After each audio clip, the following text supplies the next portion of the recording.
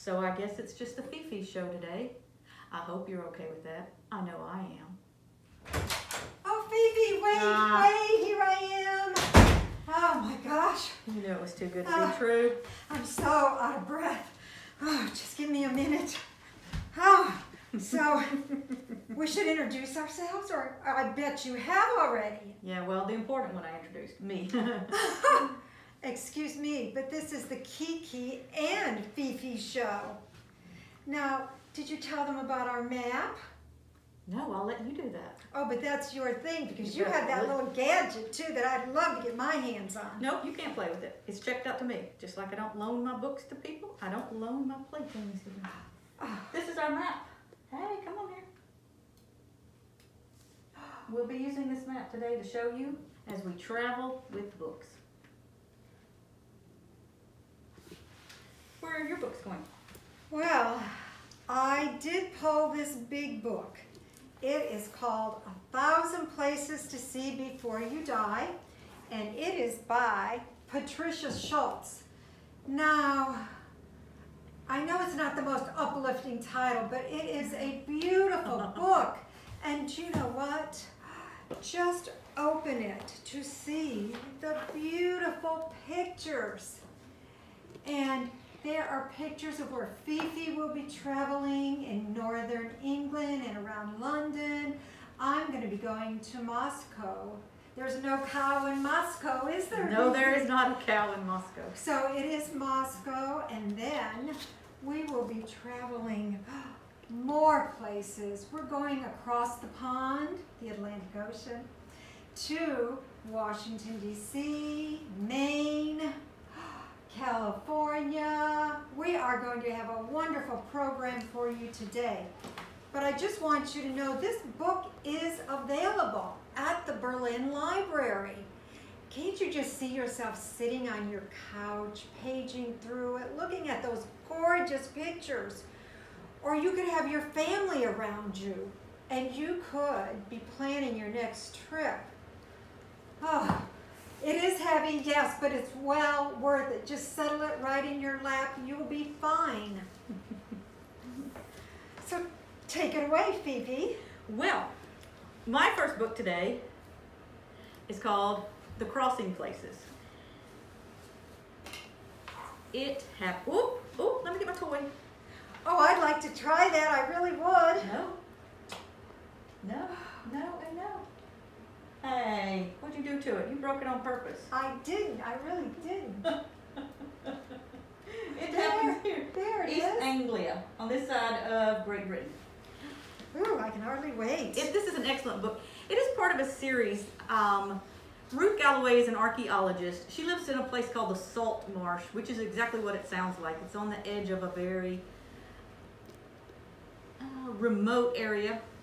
And she's an archaeologist, as I said. She gets pulled into searching for a missing child with the police department. And she uses her expertise to help search and try to find this child. Oh my gosh. Oh no, take off your glasses. You're here. And this is a little heavier than what I usually read. It's an excellent series. I'm already up to the 4th or 5th book in the series. If you like intrigue, I would say it's more of a suspense. I can't stand the old gore or the blood and guts kind of thing. So this is more of a suspenseful thriller. And you think you know who did it, and right at the end, boom! Yep, it's not who you think. Good book. First one in the series. We have this one here. We have several of her other books here. Totally recommend this one. That's my first book. Oh, and I showed you where it was. Where's yours? Well, are we going to stay in England, or are we moving on to Moscow? Yeah, because my second one's in England too. You know, I've got this thing about series. Each of my books comes from a series. What does that say about me? Something good, I'm sure. Look, I'm going to go on to this one. Well, I like series too, Fifi. I don't know if it pertains to you. This one is an Agatha Raisin. M.C. Beaton wrote this series. She also wrote the Hamish Macbeth series. In this one, Agatha Raisin, she was this big-time PR lady in London, and she just throws caution to the wind and moves out into the Cotswolds. Oh, let me show you. You know, somewhere. Do you think it's in this area? Oh, yes, I do. As long as I get the button on Great Britain. You got the area right. She moves out to the Cotswolds, And in this book, a doctor has disappeared. Oh, no, that's the wrong one. It's the wrong book. What happened? The doctor disappears in this one. What happened? What happened to the book? So she's moved to the Cotswolds. Look, nothing's going her way. Nothing's going our way. Good thing we got editing, right? Yes. So, scared of she needs this low-key case because she's had all this excitement. And we are bringing excitement to you today. So she takes this case of a cheating spouse. And she usually doesn't do these. I know, she usually doesn't do these. Well, in the meantime, a young girl goes and disappears. So she takes that one for free because the cheated spouse is paying. So she's going to do this one for free. And this is very lighthearted. These are fun. This is a whole series. This is not the first one. But I enjoy these. I do enjoy these. Well, it sounds like you do. I do. Sounds like you do. I do. Okay. And You're up. now I am glad you did end with that lighthearted one because mine is not so lighthearted, but it's a really good book. It's called The Secrets We Kept by Lara Prescott. Where's this one? Moscow. Oh, yeah. So we're going from... Oh, wow. Which side is it on? It is... Where is it? Yeah, it's right Is it up here? above the P. Oh, I see it. It's right Yes, here. right there. And this book takes, it takes place in 1956. The Cold War is going on. And it tells the story of how the CIA became active in the publishing of Boris Pasternak's Dr. Zhivago. Zhivago finished the book in 1956, but they would not allow it to be published because they felt it was anti-Soviet. Enter the CIA, who has trained typists to act as agents. They are going to spirit, and it's Sally and Irina. Those are the two typists who are really agents. So anyway, they spirit the book out of the Soviet Union. They get an Italian journalist to do it, bring it to the West, translate it, publish it, and then they send it back. And Boris Pasternak, he's pretty sure that he's going to be sent north to Siberia when all this breaks loose. So this is a great book, And just so you also know, we have a copy of Dr. Zhivago here at the Berlin Library. So if you have never read Dr. Zhivago, we have it right here for you. Excellent. Right. What else do you have for us, Fifi? In my last book, I know, stand back. Stand back, girl. In my last one, we'll take a little trip right across the pond, all the way to California. For another series, Sue Grafton. Sue Grafton wrote the alphabet series. P is for Peril. In this one, you have the private eye Kinsey Milhone. I hope that's the way you say her last name. I bet it is. I think it is.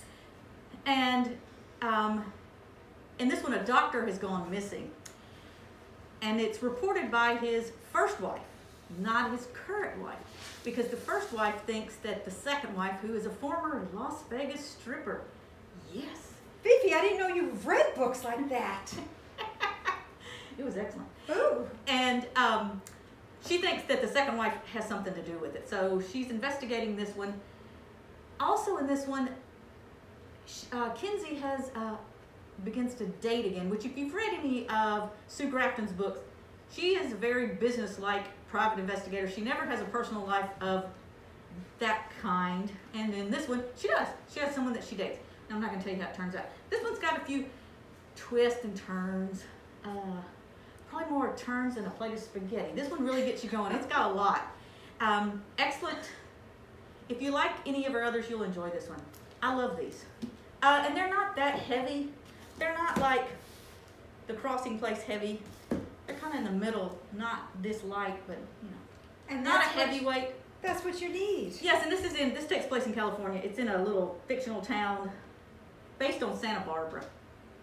So got those cool ocean breezes and a wonderful story. Well, we have one more book today, and Oh, where's this one? Fifi's going to take us all the way across the United States to Maine. And I'm driving, so it will be a quick trip. If it was Kiki driving, we'd get there about 6 months later. Here we are. And now that we are in Maine, we are recommending the book, or at least I am, The Last House Guest by Megan Miranda. Now, I can't think of a better place to be in the summer or the autumn than Maine. But perhaps Sadie Lohman shouldn't have gone to Maine because they have found her body on the beach. The Lohmans are part of the wealthy people that come and vacation in Littleton, Maine every year. Avery Greer is a local. And usually the locals and the wealthies, they do not coincide at all.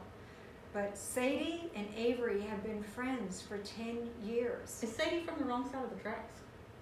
Oh no, she's from the wealthy family, the Is he from the Lohmans. wrong side of the tracks? No, Avery is sort of the wrong side of the tracks. Yeah. We always had some of those in our town. Yeah, sorry, bet.